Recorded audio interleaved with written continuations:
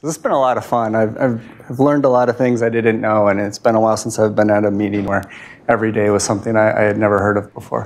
So I'm a Beamline guy. I live at this instrument called 34IDC at the APS, and we do these experiments where we measure data like this that we've been talking about all week, and we invert it to images. I'm going to try to tell you a little bit about that whole process and sort of what's special about the way we do it at 34IDC. So this is what we've been talking about, of course. You put some kind of coherent beam or some type of beam onto a sample. There's a scattering that's done. An interference pattern forms. You use these phase retrieval algorithms to then get an image of the sample. At 34IDC, we do have a fairly unique way of doing this. We tend to look at small crystalline objects, and if the object is crystalline, the Fourier transform of that will have a lattice associated with the real space lattice, and in reciprocal space, we'll go out to some region of reciprocal space around one of these Bragg peaks, and one of these interference maximas, and we'll measure the scattering in the vicinity of that Bragg peak, and then again, just phase that with the typical iterative algorithms and look at images of these little crystalline objects, again, with a fairly unique contrast mechanism. So because these are, I'm already talking really fast, because these are methods based on phase retrieval, we're really sensitive to the phases that are added to the scattered beam, and you can imagine a crystal that might be represented by this black lattice, and then a part of the crystal represented in blue here would be slightly distorted away from the lattice of the black crystal.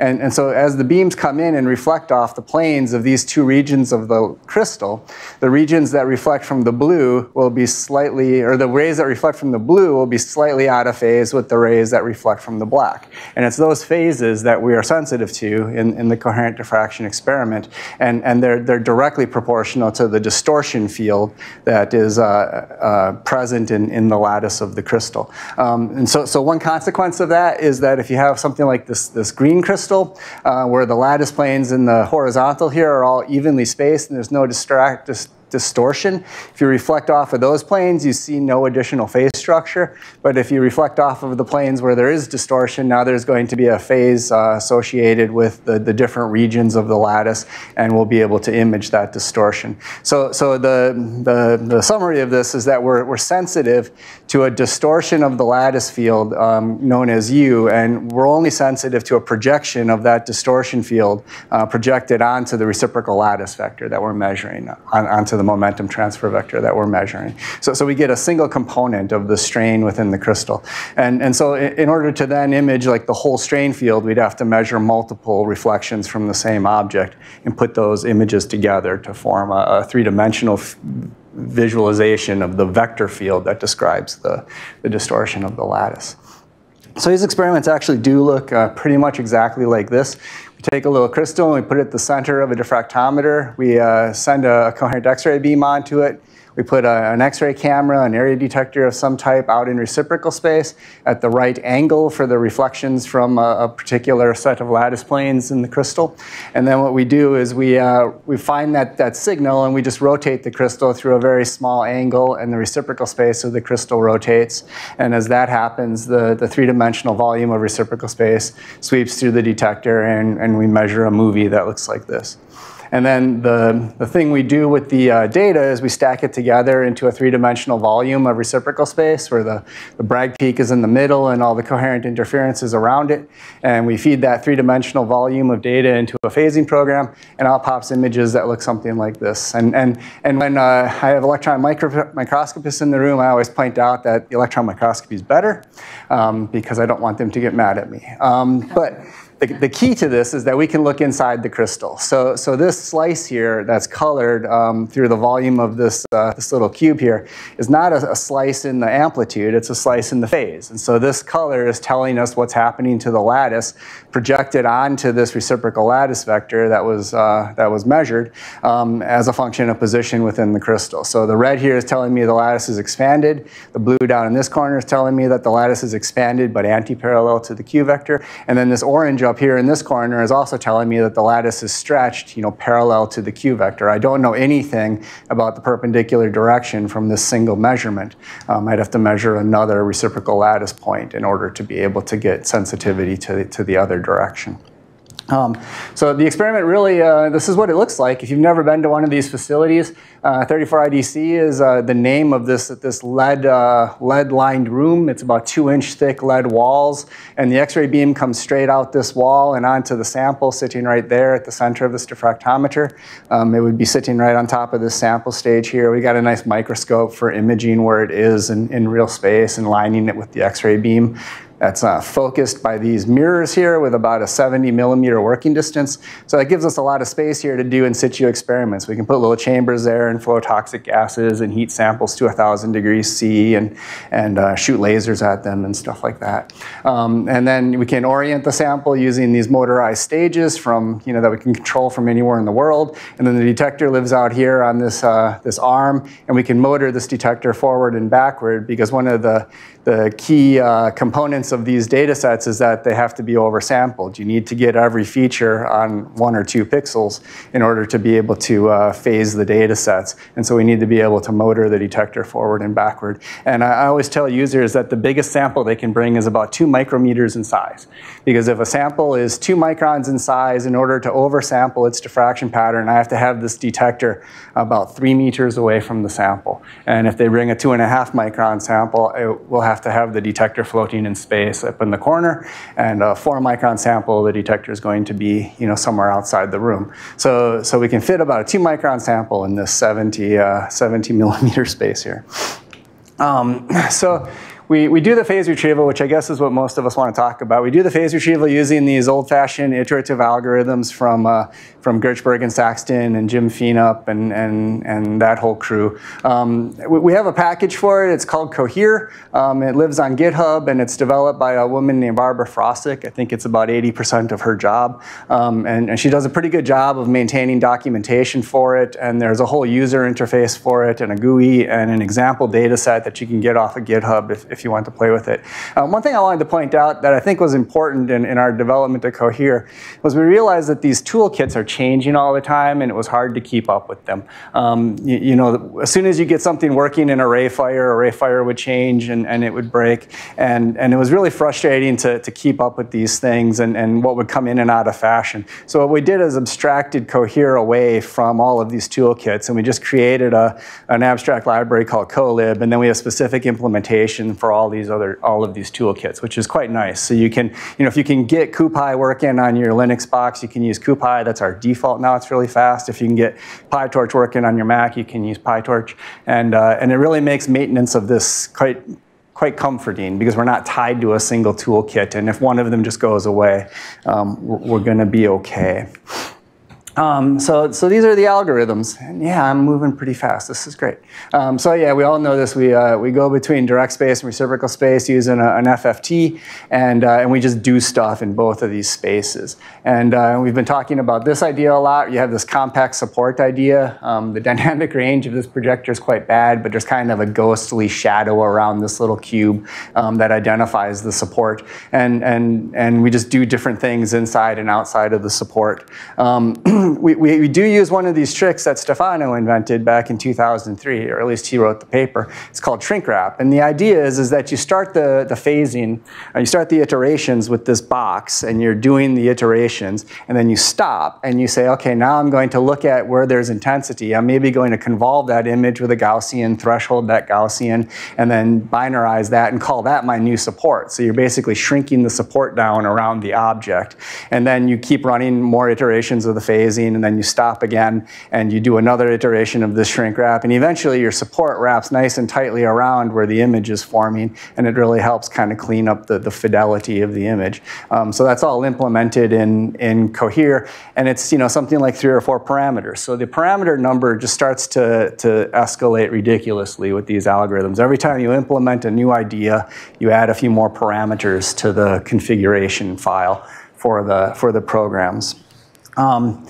We also have this thing called detwinning. So one of the pathologies of these phasing problems is that you have this twin image problem where the centrosymmetric complex conjugate of the image is a solution to the phase problem. So these two are valid solutions to the problem. A linear combination of these two is a valid solution to the problem. And Jesse Clark, who was one of the sort of like creative workers in in the field a number of years ago came up with this idea to get rid of this possible superposition of these two images that could really stagnate the phase retrieval. And I don't understand how it works. But what he does is he just keeps a quarter of the image. So you just keep the top left corner of the image, you set the rest of it to 0, and you do a single loop through the phasing program. And what comes out is an image that is pure. It only has one or the other twin. And then from then on, it's only phasing and improving the fidelity of one of these two images instead of a superposition of them. So that's implemented in Cohere with a single iteration, iteration 1 or 2 of your phasing. And it really seems to speed up the convergence of these things. And it's just one of those features we have. These are the basic ideas. We have a couple of other variations on this theme implemented in the programs, but error reduction and HIO were straight out of Jim Phenop's 1982 paper, where in error reduction you just leave the image alone inside the support at what comes out of this Fourier transform, and you just zero what's outside the support. Hybrid input output, you leave the bit inside the support alone, and then you do this mixing operation between the current image and the previous image with some mixing parameter. So now I think that's parameter 4 in our program. To kind of control the convergence of this algorithm. And I think in Jim's paper in 82, he said beta is good between 0.7 and 0.9, and we set it at 0.9, and I don't think anybody ever changes it. This might be my entire contribution to the field of phase retrieval. In 2010, I wrote this paper where I identified this idea of a phase constraint. So you can just start tacking extra things onto these algorithms. And I tacked on this constraint that if our crystal isn't very strained, if there's not a lot of phase structure expected in the crystal, you can have a constraint on that image. So inside the support, if the phase is less than some range, you leave the image alone. If the phase falls outside of that range, or if it falls outside the support, you do the feedback operation. And this really dramatically improved the phasing for crystals that don't have a lot of strain, where the phase structure is not that strong. And then a couple years later, Xiaojing started looking at why this was working really well, and it sort of became obvious when he started looking at the propagation of the wave after it leaves the crystal. So if you have a wave without very much phase on it, it's got a relatively flat phase structure, and it propagates away from the crystal a very little distance. It picks up a lot of phase from the propagation. And so essentially by fixing this phase in the image, what you're doing is fixing the back propagation distance very rigidly. So you're saying that the crystal is, this far away from the detector, and you can't go forward or backward, because, if you move a little bit closer to the detector, you got a strong phase structure, but it still satisfies the reciprocal space constraint. So it's still a solution to the problem.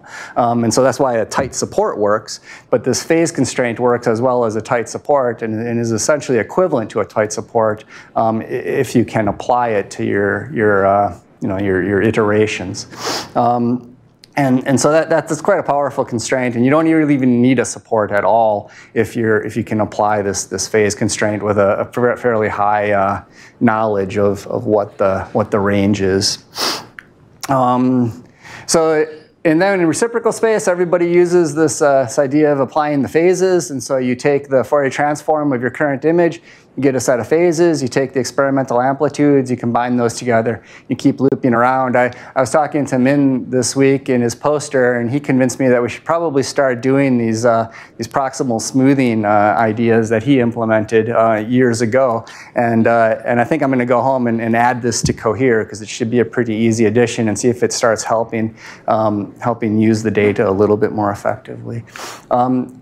Another thing that Jesse implemented is this idea of partial coherence. So you don't always have a perfectly coherent beam at a synchrotron, and 34IDC is no different.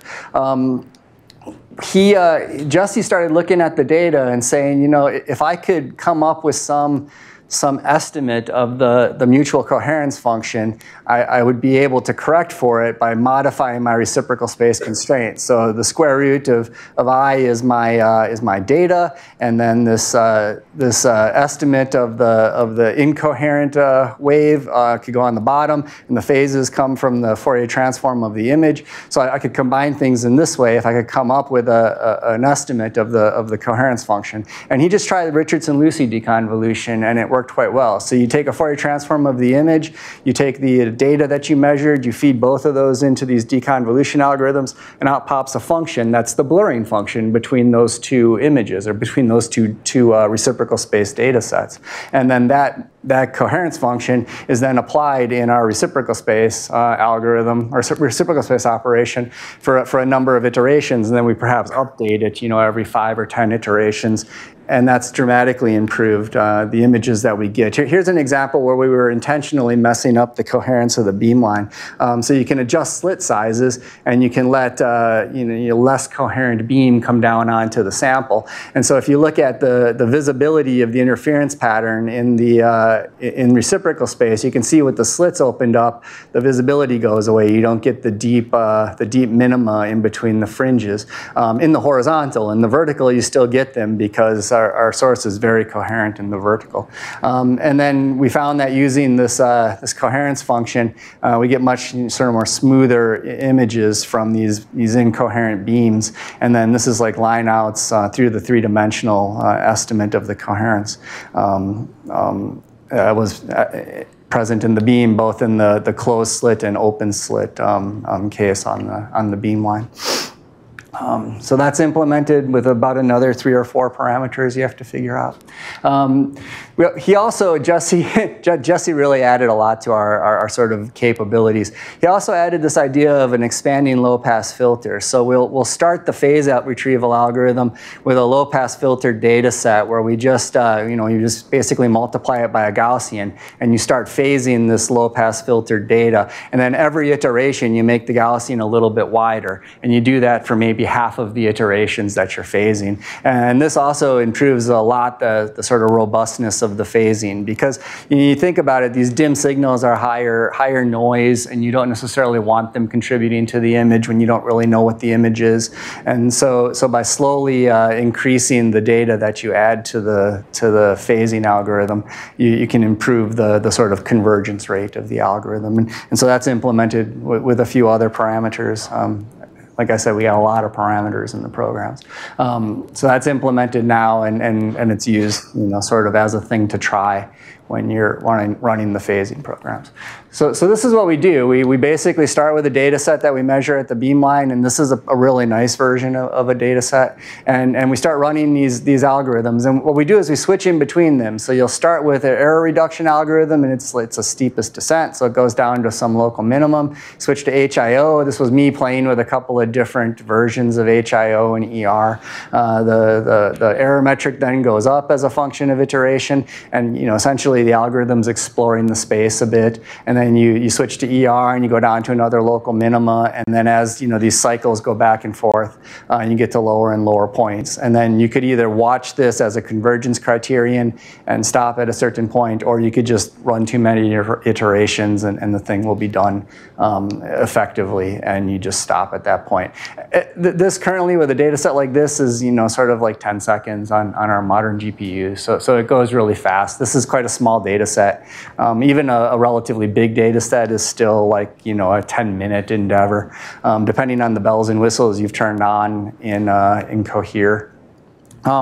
This is the other big contribution from Jesse before he left science. He developed these ideas of a genetic algorithm. So this was based on some work John did.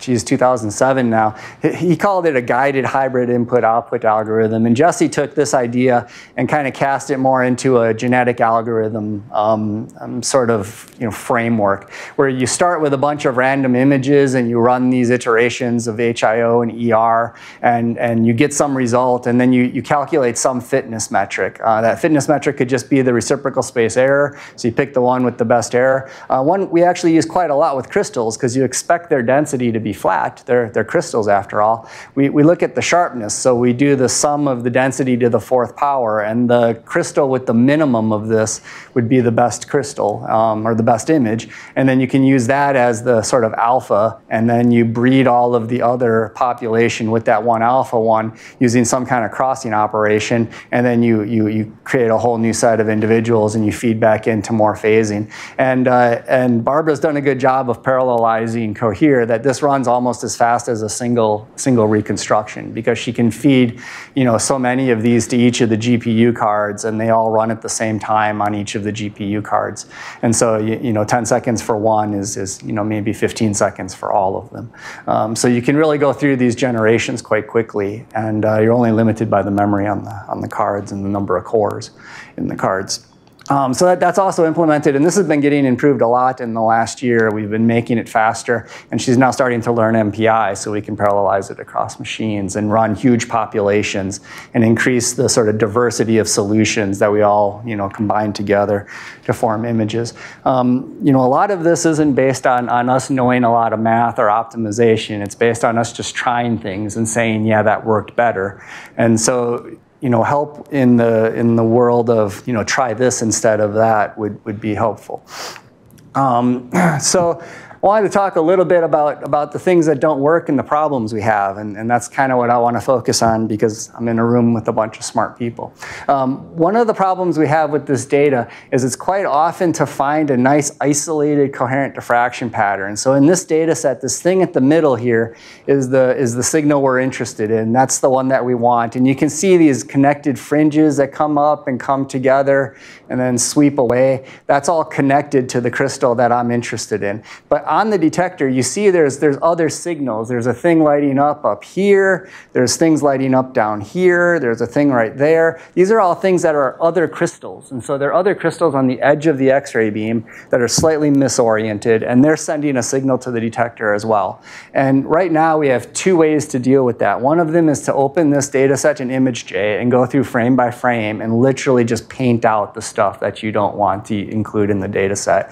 And that takes a lot of time. Or we have a very simple sort of cluster-based algorithm developed by Kenley, which goes through and looks at clusters in the data set in 3 dimensions. And then not only does it look at where the clusters are, it looks at their asymmetry. So this thing up here won't have a matching friend down here, so it's considered to be asymmetric and away from the center, so it would be deleted.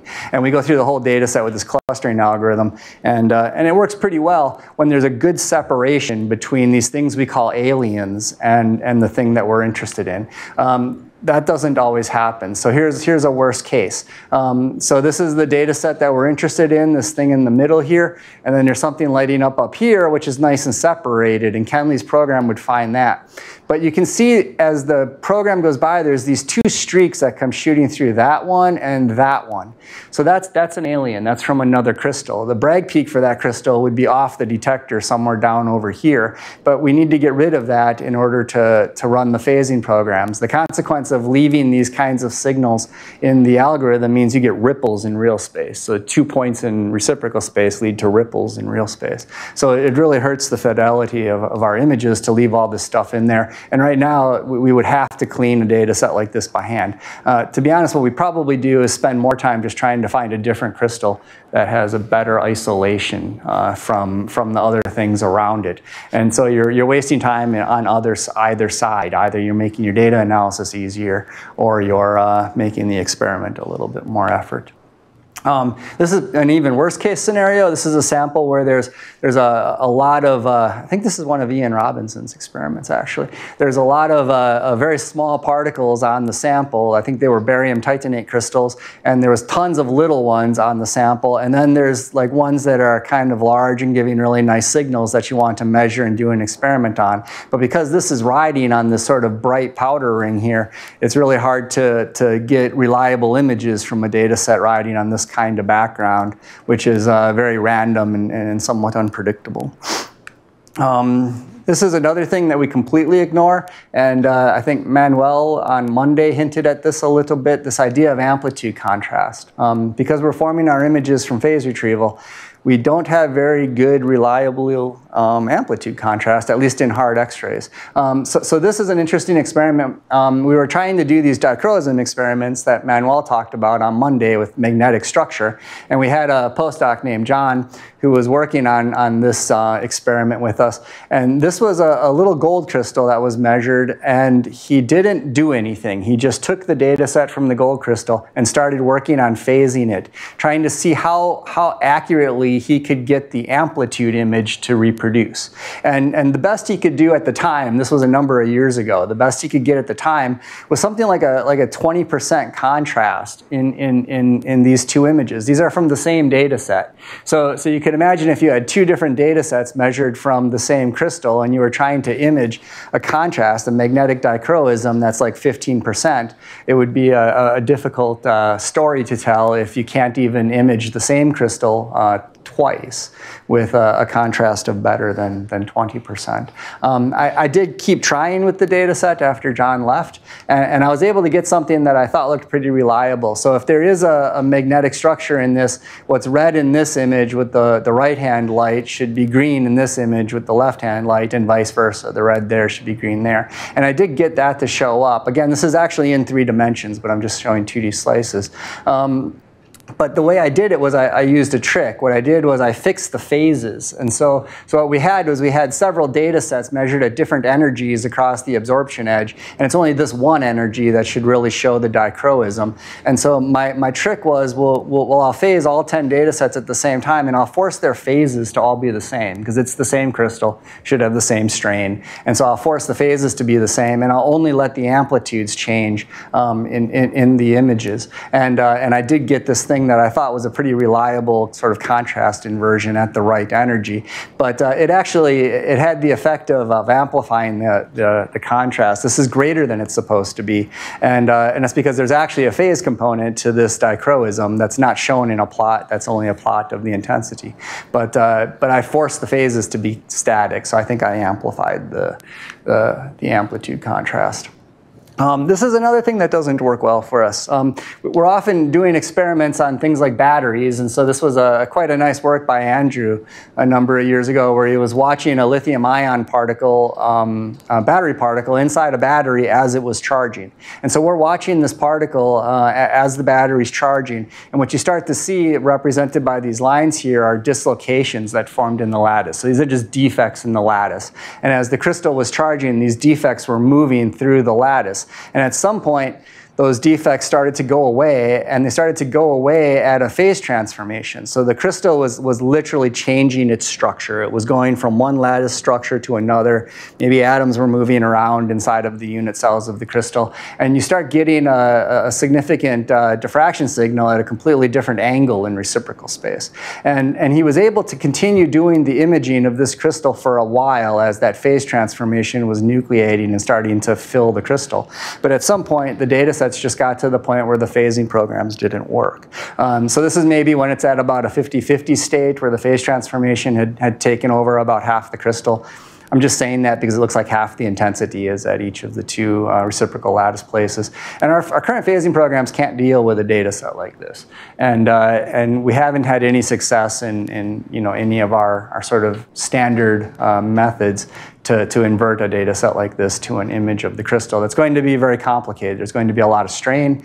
There's going to be essentially 2 different lattice constants in it. And we can't currently manage something like that. Here's another one of Ian Robinson's papers that I guess I'm picking on him when he's not here.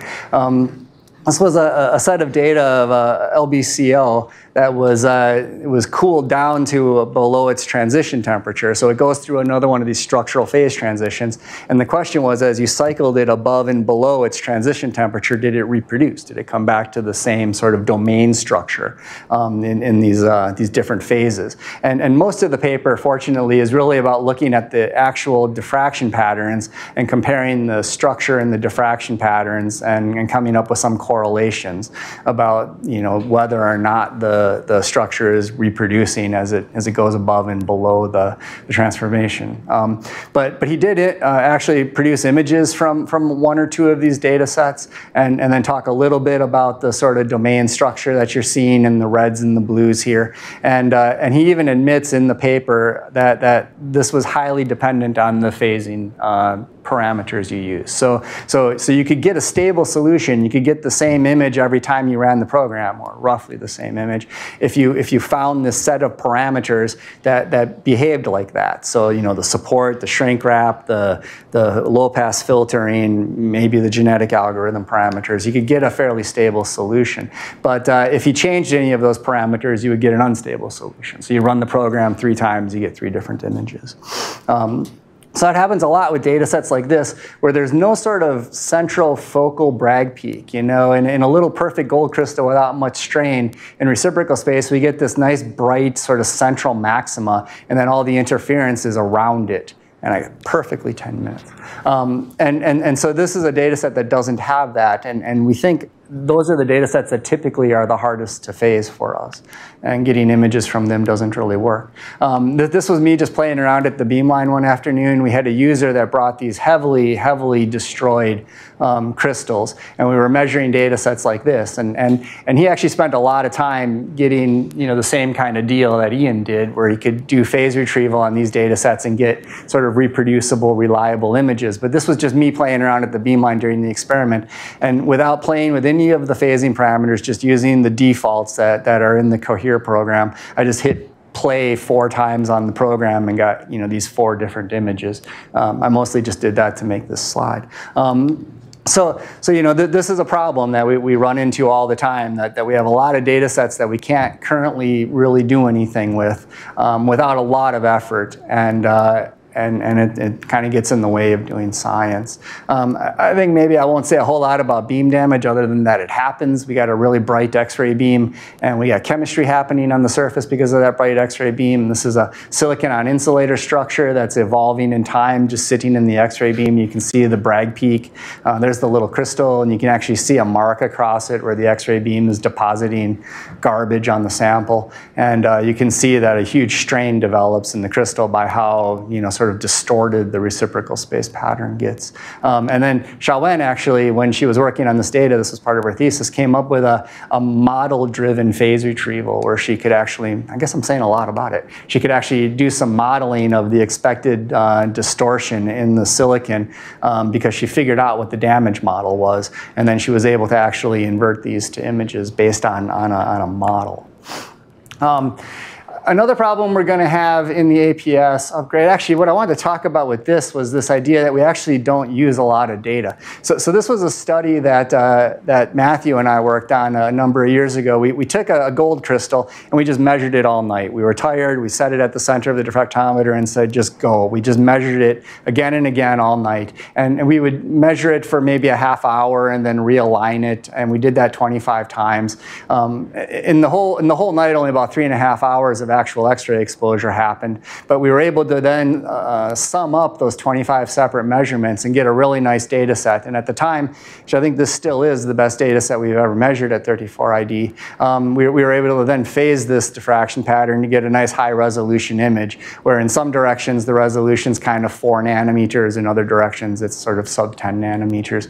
The thing that's depressing about this, though, you can run the phasing on this 10 or 20 times. You can compute what's called the phase retrieval transfer function, where you take these separate phased images before you transform all of them and you just add them all together. And where the phases add up constructively, you can say those are accurately phased amplitudes. But outside of this white line are where the phases don't add up. They add up destructively, which means they're randomized. And as a result, we're not really using a lot of the data. So if the projector was better, you'd see there's fringes going way out here, and in principle those are all very high resolution signals that are not contributing to the image. And so finding ways to sort of expand the algorithm and get it to use more of the sort of low signal to noise data would perhaps improve our imaging capabilities quite a lot. And then what else did I want to say? Yeah, this is just saying that resolution really does go like time to the -4. Chris said that this morning. You have to keep measuring longer and longer and longer to build up signal at high Q, and that directly converts to the resolution, and we saw that in in this data set. So we are planning this major upgrade to the APS, where there's going to be a couple of hundred times more coherent flux.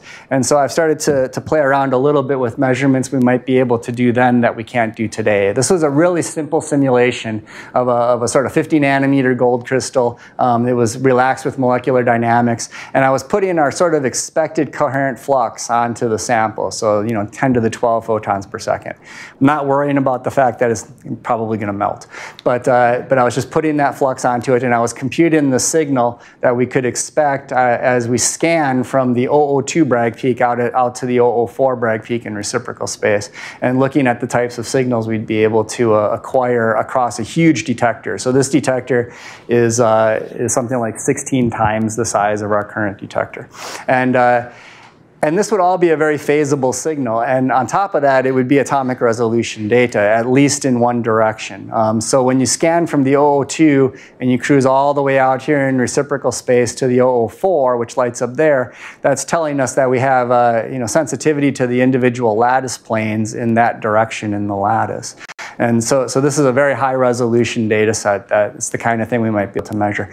This simulation is about 30 gigabytes, and our typical GPU cards are half that much. So even being able to phase a data set like this is going to be a bit of a struggle. We have to do better. I think I'll skip this, but I tried to measure that kind of data set at 34 IDC last year. We had a really well-aligned crystal, and what you saw leave there was the 111 Bragg peak, and we're heading out towards the 222. Reciprocal space is vast and empty, and eventually you're going to see the 222 light up. There it is, and now we're back to the 111. So the kinds of signals we're expecting in the upgrade are a little bit ridiculous. This is the other version of the problem. The best data set we've ever measured at the Beamline only saw about 62 by 10 to the 12 photons incident on it. And with the expected fluxes we're going to have at the upgrade Beamline, that's about a 30-second data set. So I'm going to get the best data set I've ever measured at the current Beamline every 30 seconds, again, assuming everything works. And so we're going to have this flood of data. A data set that's an all-night data set becomes a 30-second data set, and we got to try to keep up with them in phasing, or you're just going to fall terabytes behind really fast. So I think that was what I wanted to say. Usually I'm at meetings where I'm looking for people to come as users, but I'm here actually asking for help. So if you guys want to work on any of these problems or talk about them, I'd really appreciate it. Thank you.